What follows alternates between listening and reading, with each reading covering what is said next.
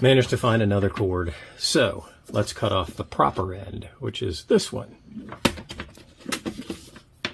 So the content creator is about to butcher another general power cable, and in this case, it's an IEC power cord.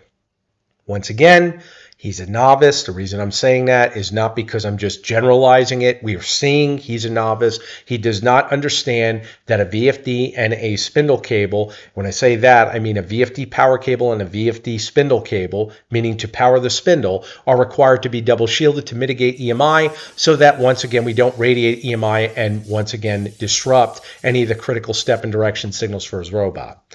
Now, there's always some people out there, just a few, that claim to watch the video, which I feel they really don't, or if they watch the video, they have a problem with comprehension in that they feel I'm bashing the content creator, I'm coming down on them.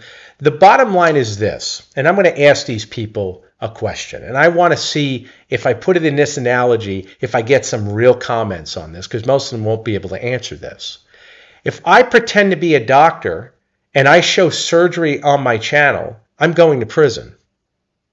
If I pretend to be a pilot and I go through showing you how to fly a plane to the best of my ability, I'm not meaning to hurt anybody, but I'm not a pilot, that also will leave me in hot water if what I'm showing you is incorrect. But it's okay. We have content creators. This guy's video is literally a month old, which means this technology is out there, this knowledge is out there about what I'm talking about, and yet he posts general information about CNC robotics that can potentially hurt someone.